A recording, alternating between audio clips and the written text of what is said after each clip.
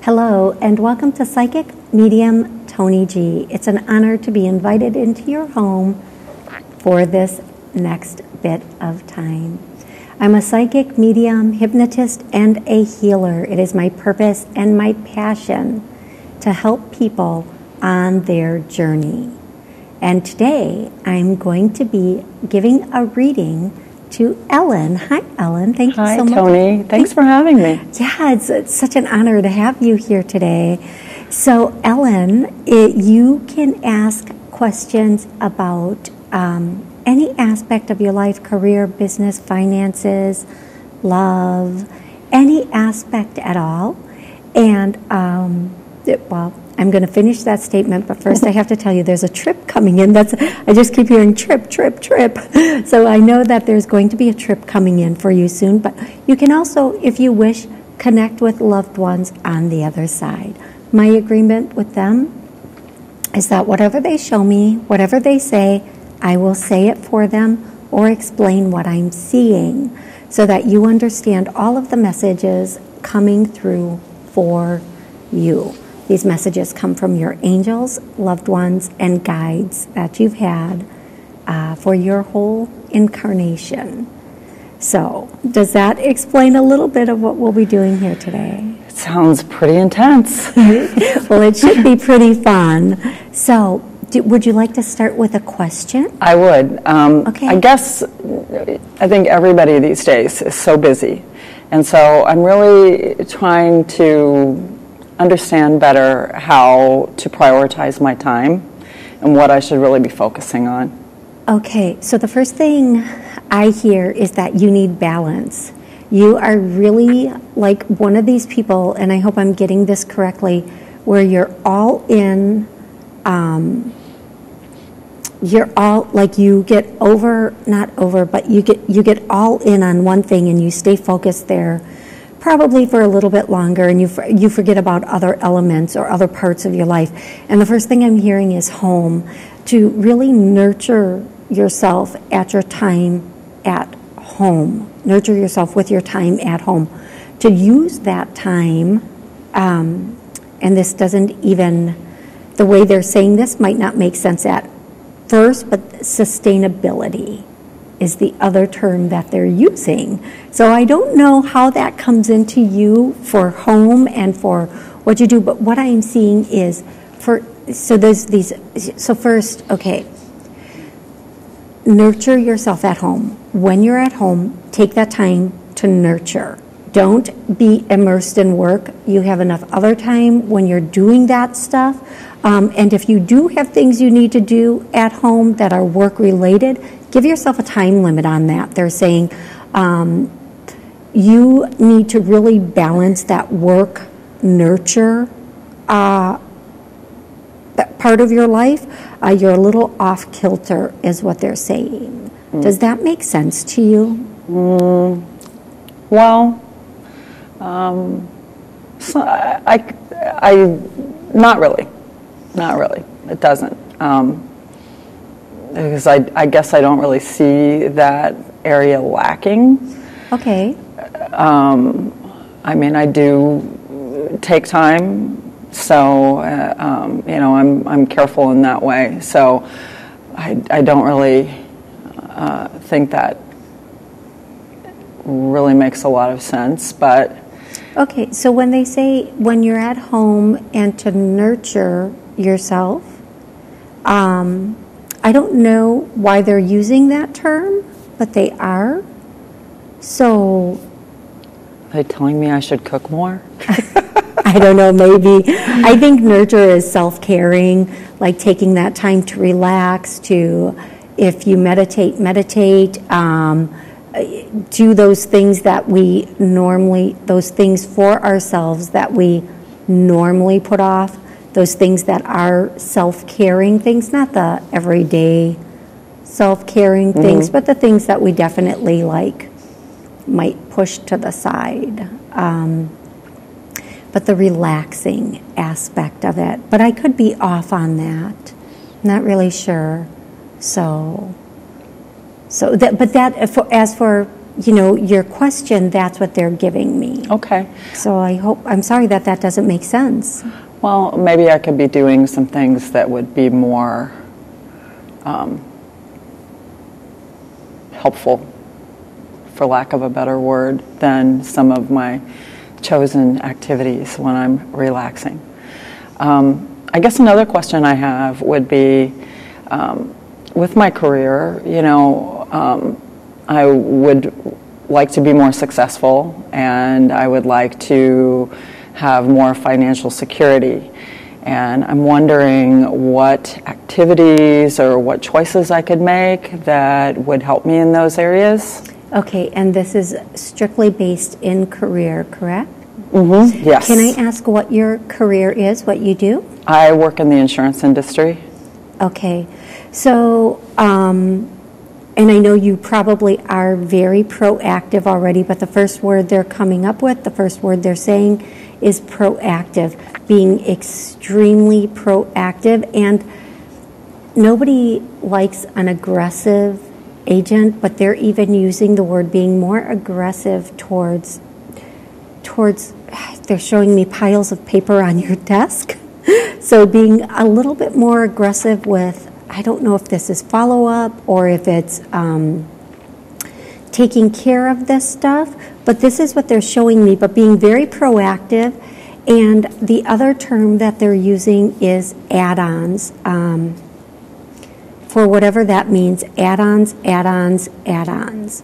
So that is what they're telling me specifically regarding that. Now, if we branch out a little bit, the other side of that and what they're saying is, and again, they're going back to, and I hope, even if this doesn't make sense to you right now, and I apologize if it doesn't, I hope like later on it might click as to what they're saying, because sometimes they'll use a word and that word might not fit the definition that you would give it. I don't know if that makes sense, but they're going back to balance. The more you balance out these two aspects, the home work aspect, the more successful you'll be in your work. You need that downtime, they're saying. It can't be 24/7 going on. You need that definite cutoff of it. And I hope that makes sense. I'm sorry if it doesn't, but that's just the biggest message that they're giving right now for this is, again, that if you bring that balance in, it will be more productive. I'm wondering if I should stay where I am with my current position or whether I should look for a different opportunity. Okay. I can't tell you what to do. I'm not the boss of you, but I can tell you this. There is going to be an offer coming in a month. Now, this offer is coming in from somebody that you know. It's almost like a friend or an acquaintance. Within a month, you're going to receive an offer, and it's going to be at a different company, a different branch. I don't know if that means the same name, but a different branch for sure. It's a lateral move. It's not a promotion. You'll be doing pretty much the same thing in a different spot, but it will be more, how do I say this? The people you'll be dealing with will be able to spend more on the product, okay? So that it will create higher numbers in the end. If you don't take that opportunity, if you do take that opportunity, it will be very good, you'll do well, you'll be happy, okay? If you don't take that opportunity in approximately the 3-month mark, you will be seeking a new position, and you will find one, and I feel like by June you will be in another spot. Now, they're using very exact terms here, like another spot, which is very telling to me. But again, I don't always understand the messages as they come through, and the person receiving them doesn't always understand them as they come through. Mm-hmm. But then when it happens, they're like, oh, this is what they were talking about. So just know that by June, you should be in another spot, whether you take the first offer or you go out and seek. But yeah, you are in the middle of a transition. What about self-employment versus staying with a company job? And that might be why they said another spot. Because if you do branch out on your own, you wouldn't be taking a position with another company. You would be finding your own spot to start. Mm-hmm. If you do start self-employment, you're going to do well. And within a year, you will be where you want to be. It'll only take approximately a year to be where you want to be. If you do that, if you do move to a self-employment position, now I'm gonna tell you, if you take the offer that's coming in at about a month, you won't move to a self-employed position it'll push that further out. But by June, if you don't take that position, by June, you'll find yourself in another spot, meaning self-employed, possibly, if you choose to do that, and you will be moving up. You will be going up, okay? And within a year, you should be pretty much where you want to be number-wise or financially. I'm wondering about moving, about leaving Wisconsin. Well, if you're going where it's warmer, I personally always say you can't go fast enough. So you know what? Yeah, if you decide to relocate, you're going to do that soon? Okay, so I hear March. That doesn't mean you'll relocate in March. That means that by March you're going to know where you're going to go. And then again, the next month I hear is June. So it's very, very, very likely that by the time you relocate and where you relocate, and starting up, it all starts by June. Now, are you making this move with someone? No. Okay. I feel like wherever you go, there's going to be a person there that draws you there, too. So you're already, how do I say this? You're going to be going either someplace where there's somebody already rooted. Now, I'm not saying this is a love connection, but there's a connection with a person there. Wherever you decide to land, there's a connection with somebody there. And that's going to help you do that relocation. Does that make sense to you? Well, I mean, yeah, sort of. I mean, I have connections with people.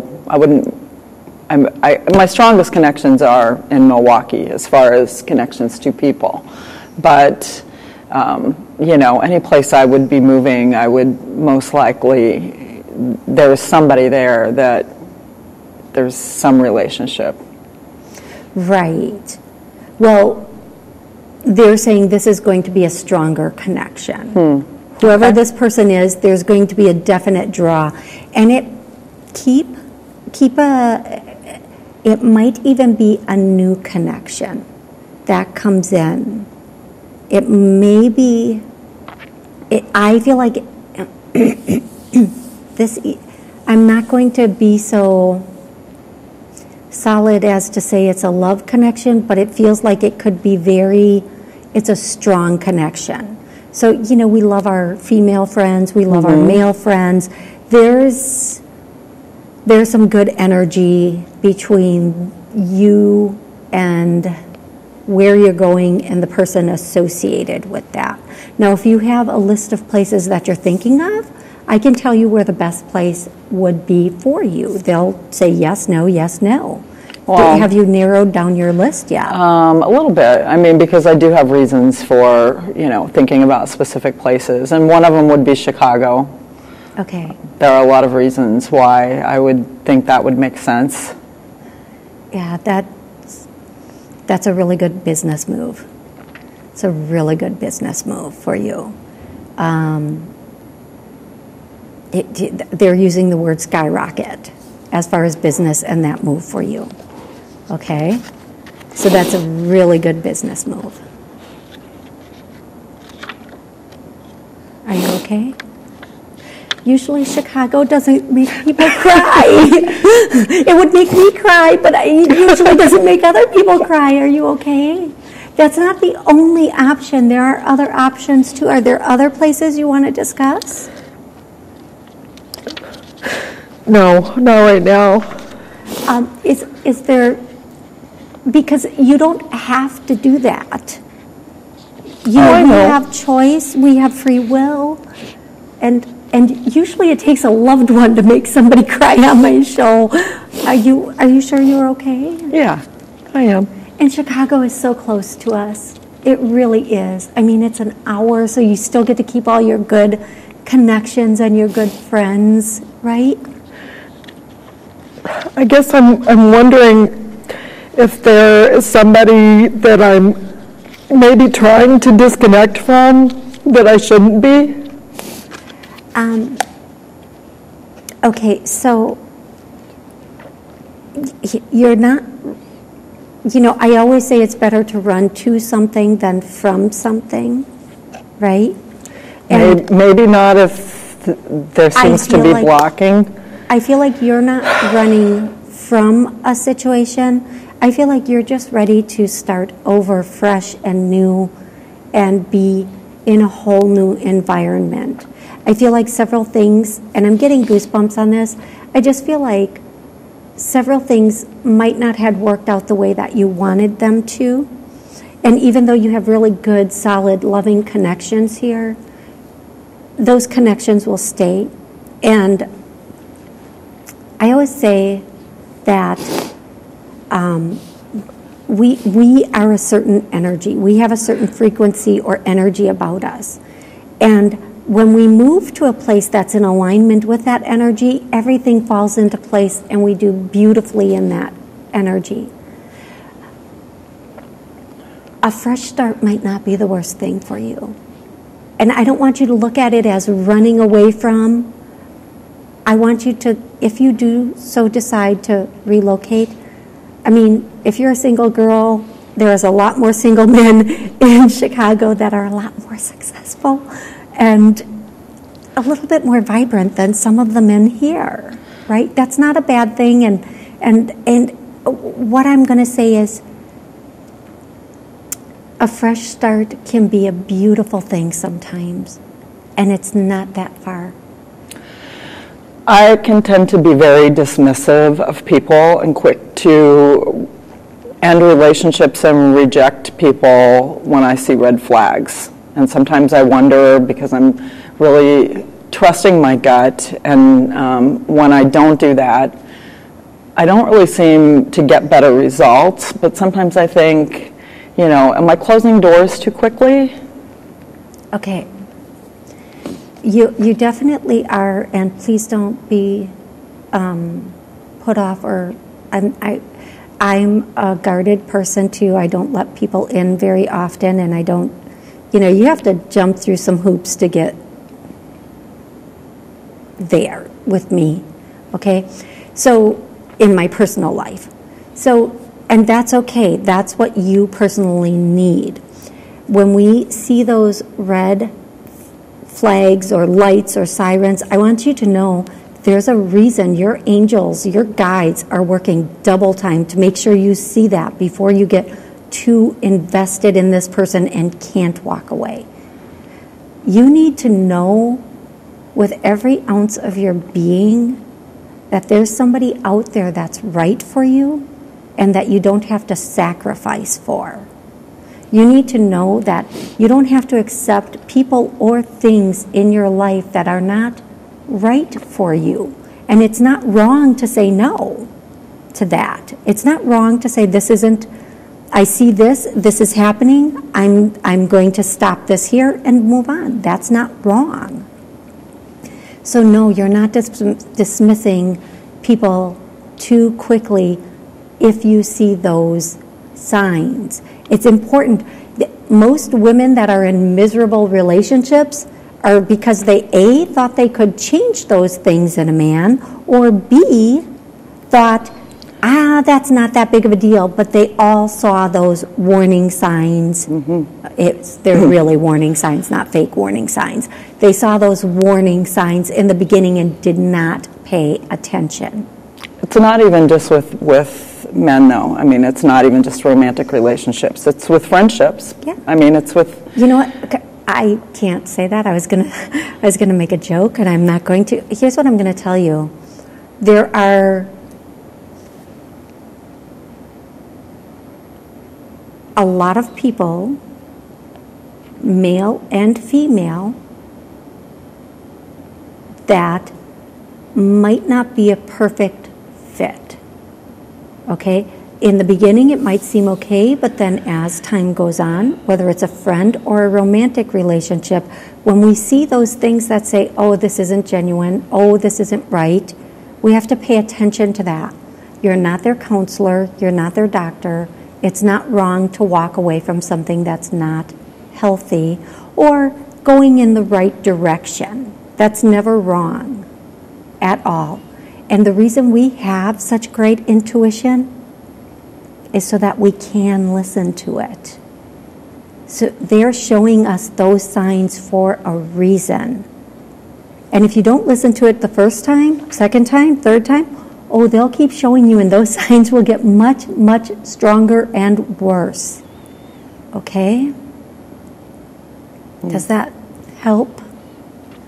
Yeah, I mean, I just feel like, I'm cutting people off, every week. There is somebody that I'm like disconnecting from, and it just, I wonder about that. So, do you remember a little bit ago I said you're starting a transition, or you're in the middle of a transition? You are transitioning right now. And when we transition, what's no longer working will go. What's no longer, like, everybody goes through spiritual lifts, as I like to call it. We evolve. And as we do that, and sometimes all of where we are, and especially if we're going to relocate, everything where we are kind of falls apart, so that we have that relocation get up and go. Because if everything stayed solid, we wouldn't move to the place where we're supposed to be to start that next chapter in our life. Now, the things that are falling apart in your life right now, or feel like you're ending in your life right now, they're because you're getting ready to open new doors, new friends, new things coming in. Okay?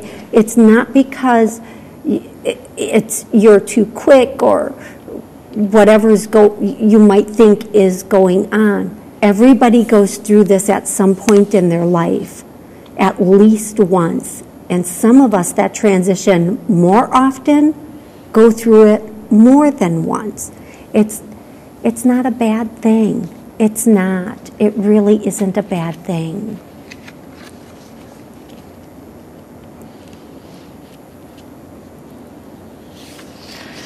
what about my health? What is something that I've been having some issues, and we're not really getting answers, that there's a lot of disagreement about what would be best for me, and it's kind of confusing.